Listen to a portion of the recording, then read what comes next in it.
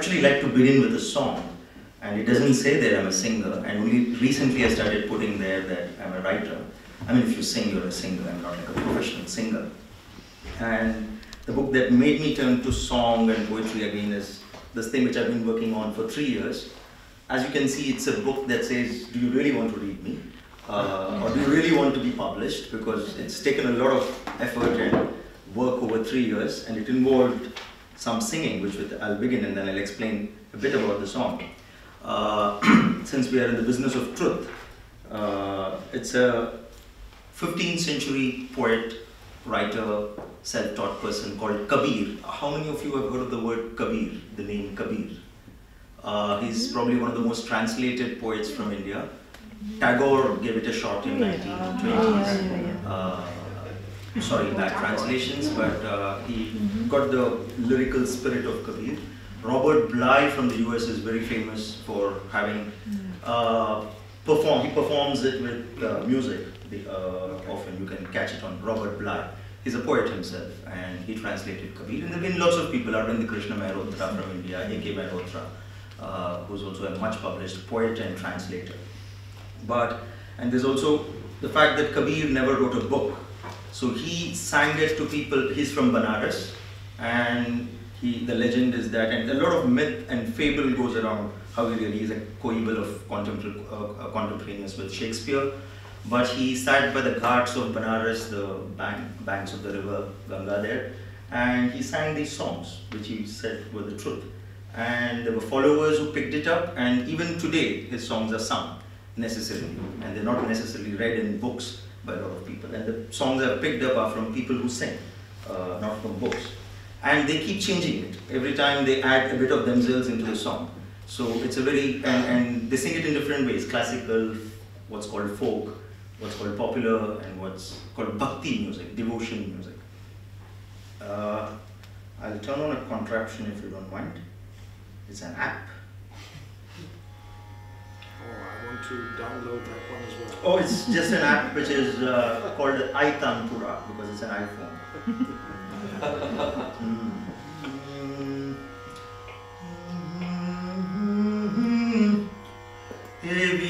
Heavy sena batayi Satguru ne mukh se kaho nahi jaye.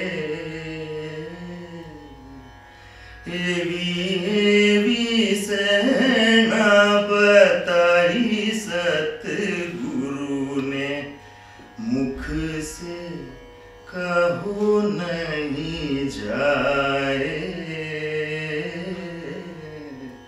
Hamare re desh mein na chanda nahi suraj. Hamare re desh mein nahi chanda nahi suraj. Nahi to 9 lakh tare. I'll just quickly tell you what it means.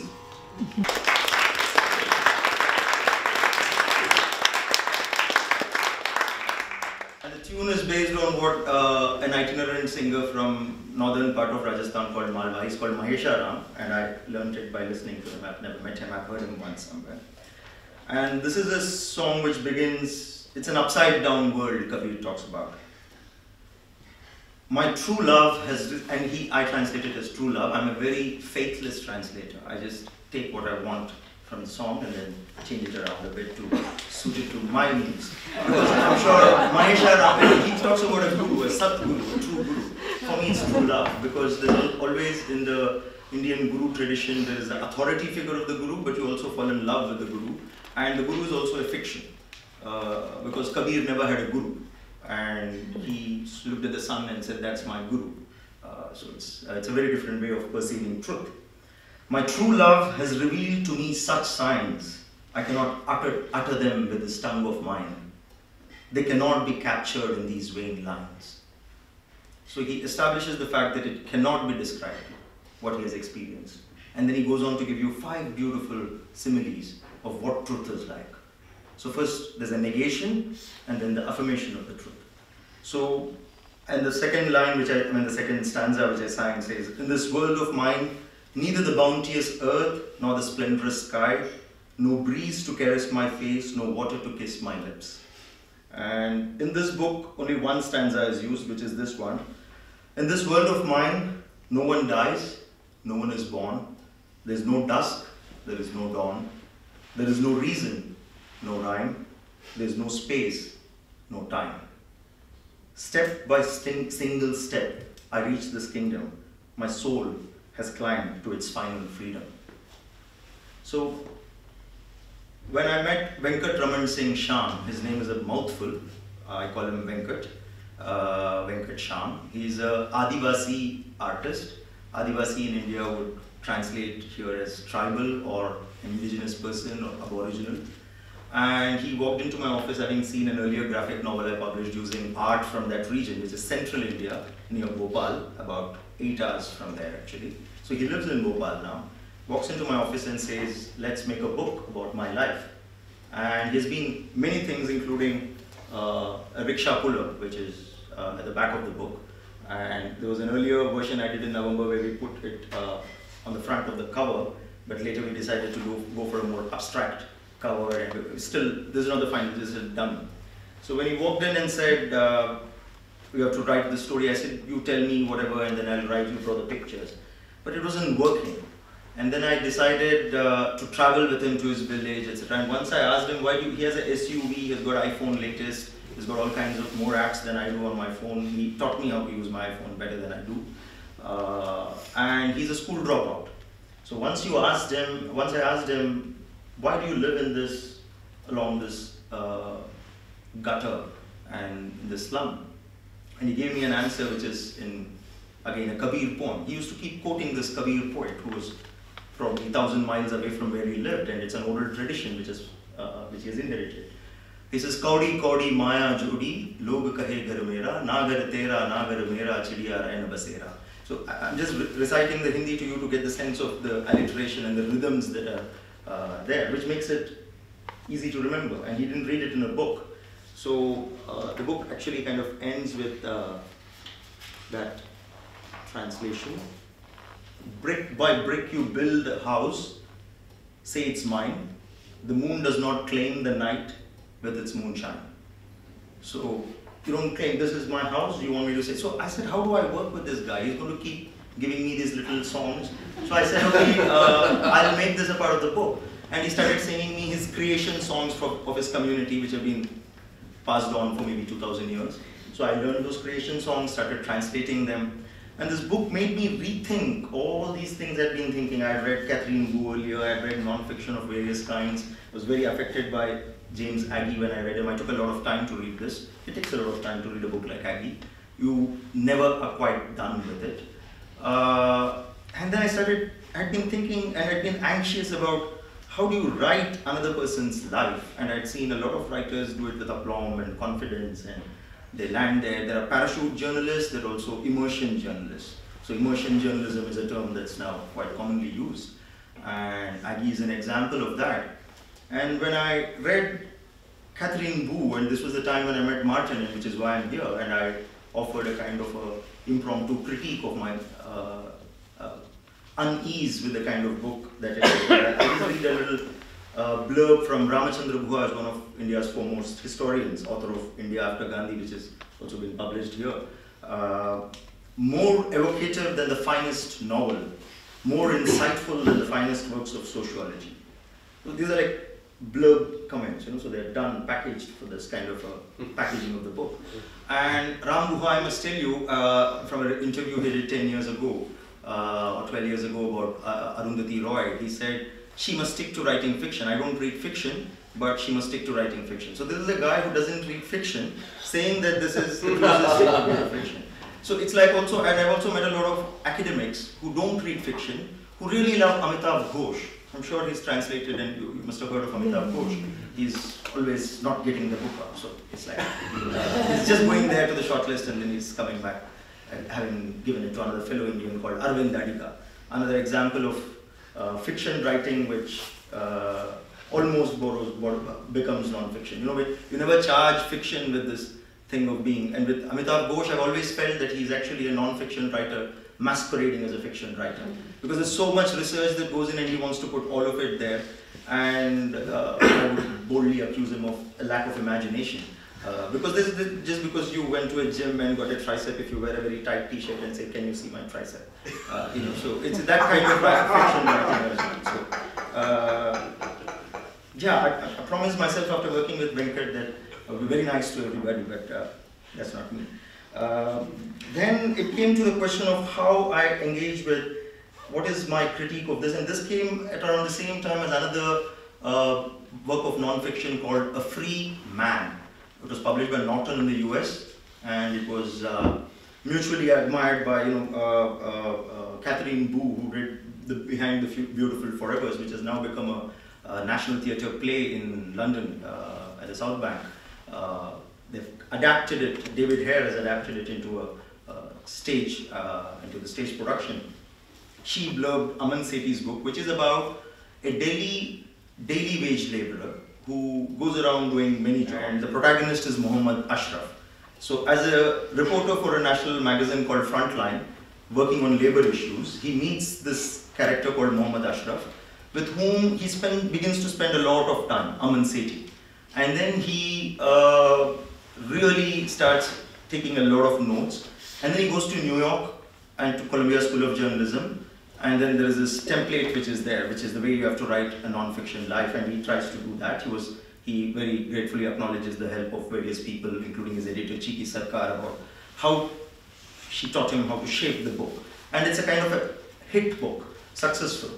And again, I was very, very anxious about it, and I said, okay, have you read Aggie? And you do see that Aman Sethi has put himself into the book, and yet what is it that Muhammad Ashraf, the protagonist, who eventually, in the book he doesn't die, but you know he's going to die. And he's a footloose laborer, as he's called. When I was working with Venkat, Venkat has done all these things. He's been a rickshaw puller, house painter, he has starved for 6 days in Delhi, he knows what is hunger in a real sense, palpable sense. He has survived on chai for 6 days in Delhi, he told me. So I found myself in a big dilemma as to, now how am I going to pull this off without really finding myself compromised and feeling gutted, like sometimes you feel like going and throwing out whatever you have written. But here I had a responsibility of collaborating with this guy. Initially I said, you tell, I'll write and your name will be there and I'll just be there inside as told to or something, but it didn't work. At one point Venkat turned to me and said, you got to be in on this 50-50. It's as much of, in terms of how a book works, what is storyboarding, how do you do sequential things, and how do you play with art and text, and how do you make text a part of art. So this was not just text, it was just not about telling a life, it was also about telling an artist's life, and about how words can mean more than what they literally come to do, and how did I arrive at that? So there's a form in which he tells me stories which is laden with myth and fable. So he always takes recourse about his own life, he's mythifying all the time and making it a fable. So how do you capture that? And then using songs all the time. Kabir, his own creation songs, other kinds of songs, sometimes fragments of songs. How do you do that? So that is when I realized that I was reading Pessoa at that time, and then Disquiet, and here was an autobiography told through fragments. You could open it anywhere, and you would not get the truth about Pessoa's life. And this Kabir song, which I sang and translated for you now, it has a similar perception of truth that Pessoa seems to have. Pessoa believes that writing is an act of failure. He says, when I get up from my chair, enjoying the sunshine and want to go write about it, it's gone.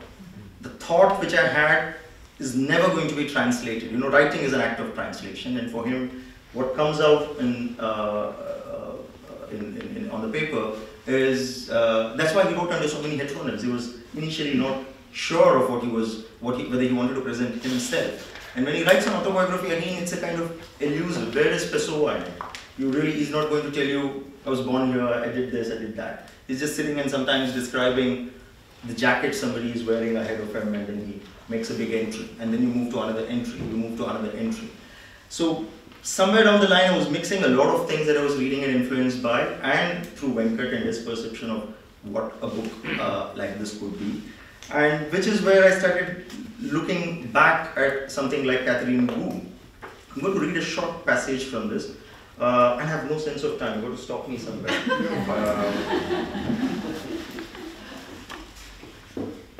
I mean, the organizers did write to me and said 10 or 15 minutes. So.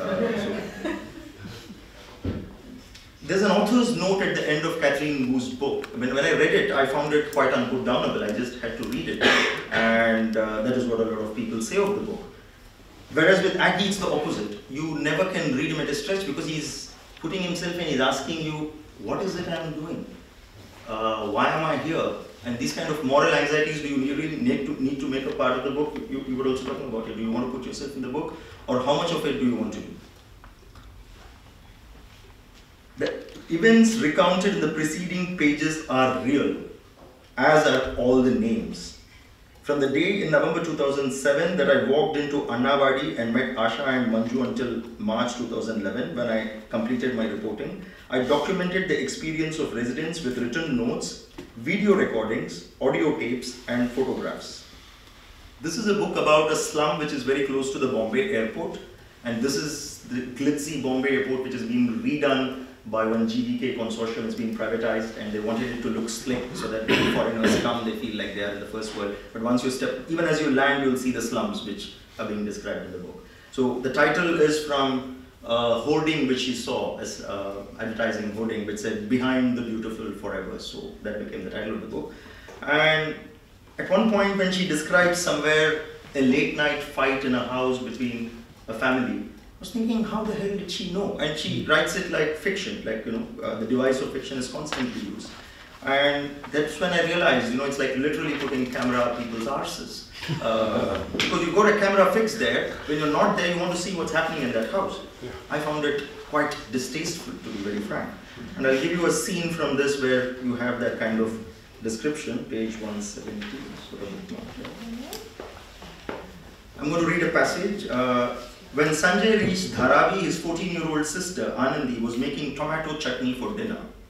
She nearly dropped the bowl when she saw the fear in his face. The two were close and recently in rare possession of disposable income. He had had a first initial tattoo next to his own on his forearm. So this is the brother tattooing the name of the sister on his forearm as a gesture of love. Anandi often chided him that any brother who loved his sister as much as he professed to would come home more often. But as much as he professed to come home more often, their 60 square foot hut was too small for 3 people, and Sanjay liked to be near the airport. He said it made him feel he had a chance to get away. Sanjay took his sister's hand, and as they sat knee to knee on the floor, told her of seeing men swarm Kalu all at once. Kalu is a character who dies in the previous pages. They killed my friend, he kept repeating, just threw him off like he was garbage. So now you have this vivid description of this scene where the sister and brother are together knee to knee, and then the conversations are reproduced. So it's an as told too. Clearly she did a lot of research, and I want to go back to her author's note and explain to you why it is so problematic for me to be able to read this without really saying no. The gifted, and she uses a lot of research assistance. She doesn't know the language, she says, and one of the reasons why she says she decided she could do this book was she ends up tripping over an unabridged dictionary in her Washington DC home. I found myself on the floor with a punctured lung and 3 broken ribs in a spreading pool of Diet Dr. Pepper. I don't know what that is, maybe it's some kind of a Coke. Unable to slither to a phone. In the hours that passed, I arrived at a certain clarity. Having proved myself ill-suited to a safe cohabitation with an unabridged dictionary, I had little to lose by pursuing my interest in another quarter, a place beyond my so-called expertise where the risk of failure would be great, but the interactions somewhat more meaningful. So, a little accident in our house makes her feel, I might as well go live in a slum. And she does, for 3 years. And in this, she is aided and abetted by a lot of research assistants, and she names them. And I would unpack the surnames. The question of what S stands for will become more clear then. The gifted and generous Mrinmayi Ranade made this transition possible. She was my translator in the first 6 months of this project, and her deep intelligence, scrupulous ear, and warm presence allowed me to come to know the people of Annavadi and for them to know me. Second help is Kavita Mishra, a college student, also translated ably in 2008. And beginning in April of that year, so which means she had a research assistant for 4 months, and that other research assistant left. The first one left. There's a third one. I want to know why they all left. I don't know. That's another book. Third one is Unnati Tripathi. The second one was Kavita Mishra. The first one was Mrinmayi Ranade. The third one was a brilliant young woman who had studied sociology at Mumbai University, joined the project as a translator. She was skeptical of a Westerner writing about slum dwellers, but her attachments to Annavadians proved greater than her reservations. So she's giving away something about how people who worked with her had some reservations. And she quickly became a fierce co-investigator and critical interlocutor. Her insights litter the book. So it describes in about 8 pages the process of making the book. So why I'm emphasizing the surnames is all these 3 are what you would call high caste Brahmins, who would otherwise have little to do with that slum. So the slum dweller is going to be equally skeptical of a Ranade, which is top class Brahmin, Mishra, another Brahmin, and Tripathi, which literally means somebody whose ancestor read 3 Vedas. So, all these names are going to be equally challenging to the Annavadi slum dwellers. And there are times when, in the note, she also says they opened up to me in a way in which they won't even open up to their families. Of course, I won't tell certain secrets to my mother, which I can tell a stranger absolutely over a drink. But that doesn't mean much as to why they confided in me. And they confided in Kathleen Wu through all these other named and unnamed researchers. And that is all, author's note. And I'll quickly read to you from Aggie and his whole problem. And most of you here would have read Aggie, but and then he talks about how he's actually terrified about writing this book, and it was rejected, and people said, turn this around, you can't write like this, and you guys should know the story. It seems to me curious, not to say obscene and thoroughly terrifying, that it would occur to an association of human beings drawn together through need and chance and for profit into a company, an organ of journalism, to pry intimately into the lives of an undefended and appallingly damaged group of human beings, an ignorant and helpless rural family, for the purpose of parading the nakedness, disadvantage, and humiliation of these lives before another group of human beings, that is us, in the name of science, quote-unquote honest journalism, whatever that paradox may mean, of humanity, of social fearlessness, for money, and for a reputation for crusading and for unbiased, which, when skillfully enough qualified, is exchangeable at any bank for money. And it's one long, unending sentence. I won't read the whole thing. So here is this anxiety, and whereas quickly in this book you will say, Amartya Sen, the Nobel-winning economist, Indian writer, a beautiful account told through real-life stories of the sorrows and joys, anxieties and stamina in the lives of the precarious and powerless. Same words which bother Aggie a lot. But here, there's a certain surety. 2011, you finish your research. 2012, your book is out. You've got the American Non-Fiction Book of the Year Award, 2012. And chapter closed. And it can become a play, it can become a movie, it can be many things, and that is the urban world's perception of slum dweller reality in Bombay. And there was a critique of this book daily, and a couple of critiques which really ripped the book to shreds and said, this is part of a liberalization agenda, all they want is these slums to be cleaned up in a different way.